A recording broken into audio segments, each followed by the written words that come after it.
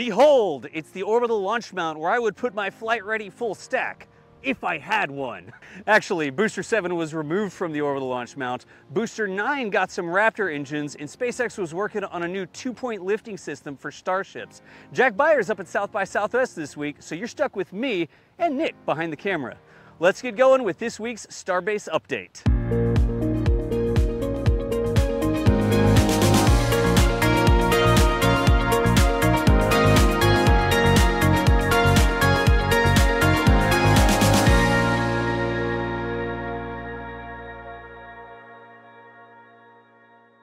Okay, seriously, Nick, did we really have to hike all the way over here to get the shielding?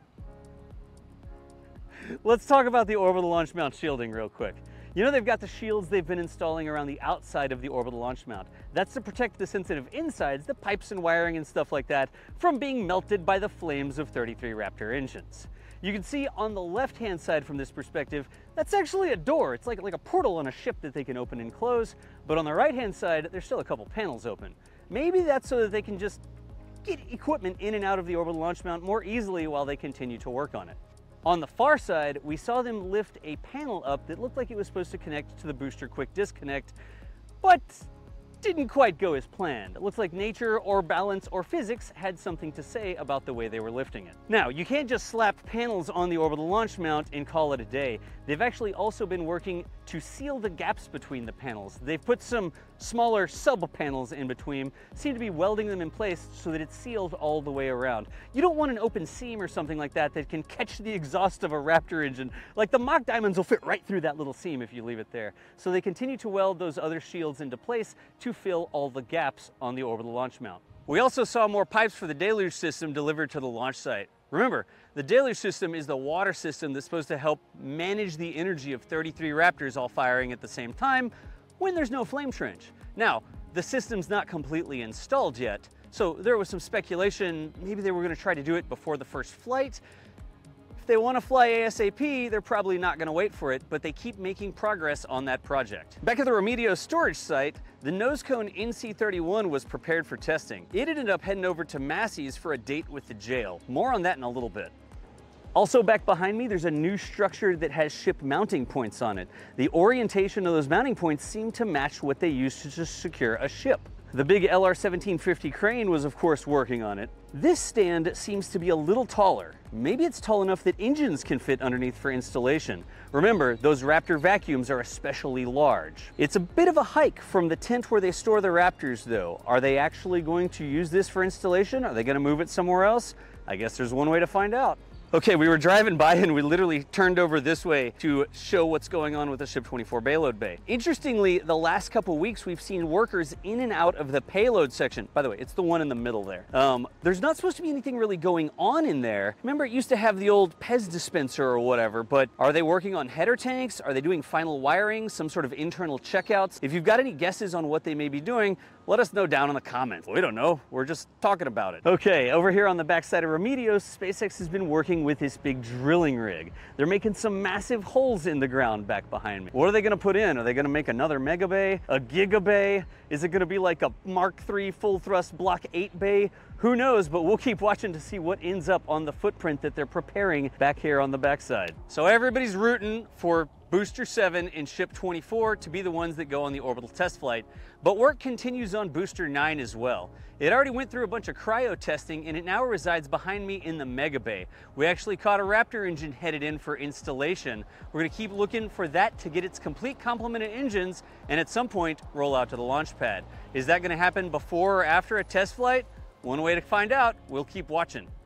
So over here back at the crane yard, they've been working on this new way to lift ships. You remember all the attachment points that are on the top of the ships, and then they get the squid and they attach it and there's a lift that goes all the way up there and then, you know that, but then if you want to fly the ship, you have to replace the tiles and remove the points, and how do you reach it if it's on the stack? All these problems, right? Well, they've been working with this new 2-point lifter back here. Grackles love it. And they're going to use this, it looks like, to mimic the behavior of the chopsticks when using a crane. We've seen them back here seemingly doing some, I guess, load testing on it, using the same fittings that you would see on a ship. It'll be interesting to see this in action. Hope we see it soon. Remember, out here at Starbase, they're building the machine that builds the machines, so the work never stops. Ship 28's nose cone, the pointy bit, again, was stacked on top of the payload bay section back here in the high bay. Now remember, Ship 28 should include some improvements over Ship 26 and Ship 27. They've got that new method of making the domes. Even though they're only using it on one of the domes here, you gotta start somewhere. We'll see if they continue that on with further iterations. Oh, good grief. The video notes say we're on a roll with nose cones, but I refuse to say that out loud. I have standards. Continuing on with our pointy bit update, that NC-31 nose cone actually rolled up Remedios here and went that way on its way to Massey's. Gonna do some structural testing out there, remember. It looked like it had a little bit of a tag along with it. There was a stand that was tagging along. I do hope, however, that they missed all the potholes on Highway 4. It's getting bad out there, y'all. Okay, while we're here, SPMTs. They're like a combination of the stork that brings babies and Charon that ferries the dead here at Starbase. Sometimes they're bringing new ships or boosters out to the launch site. Sometimes they're taking dead ships and boosters back for scrapping. We actually saw some of these roll up to Booster 7 on the orbital launch mount. Caused a bit of a stir at Starbase Live. Let's go see what actually happened there. All right, so like we mentioned, SPMTs, right? Caused a big fuss in the stream chat this week. Normally, SPMTs go everywhere. It's not a big deal for them to roll willy-nilly all over Starbase. But this time, they rolled up next to Booster 7. Not only did they roll up to the booster, they were also stacked with tons of counterweights. Literally, tons of counterweights.